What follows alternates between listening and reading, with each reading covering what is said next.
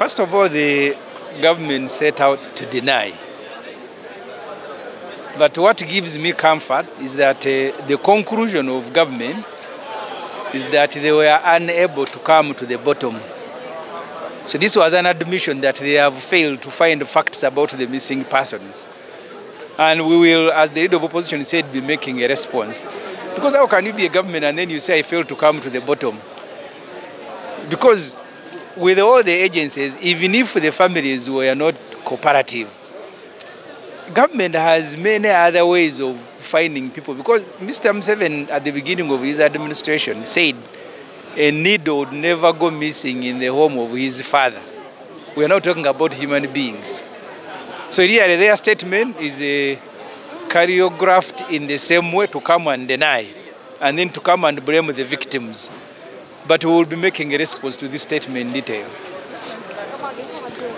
Statement ya government General Mozi gyalese gye tubadde tusuubira yakwegaana naye ate tabadde mugezi mu kwegaana n'agamba nti tugezezzaako naye tulemereddwa okunoonyereza okumala okumanya abantu bano abaabulirawa kubanga b'enganda zaabwe tebatuyambyeko. Kakati eno gavumenti ya Mwai Museveni yajja agamba nti ye mu bukulembeze bwe abantu basobola kubulanga nga bwe baabulanga mu kiseera ky'Obote, nti kubanga ne mu maka ga kitaawe yadde empiso teyabulanga ng'abuuza ate omuntu abula atya.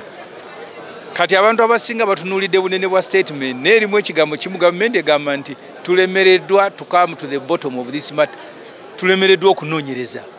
Kati kye tujja okubabuuza bafutandike tusobola okuyita Interpol. Bwe batta Kayiira nga Museveni yakajja bayita poliisi y'e Bungereza okunoonyereza, oba yawana eremeddwa nga tuyitayo poliisi endala ewalala.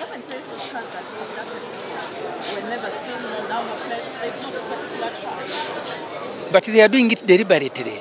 That's why they were driving drones with no number plates, pickups with no number plates, because they knew they were committing a crime and they had to cover their back. It was deliberate. But these persons exist. Nobody can say they don't exist. They have said they have checked their records with NIRA, and 9 of the 18 people don't have those records. What about the 9? Because you are dealing with a government that can cleverly cover traces, because they knew that one day they are going to be asked to account. Government yagenda okubuzaawo abantu bano nga kyekola ekimanyi. Kyovola babajja okubuza abantu bagira mu ngoye z'abantu ba bulijjo, bagira mu motoka tikuli number plate.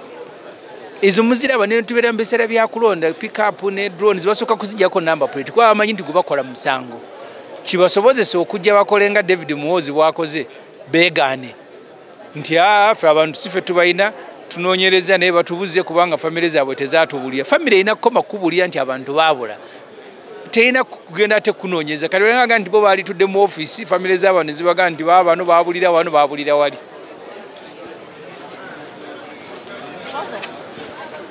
Moses.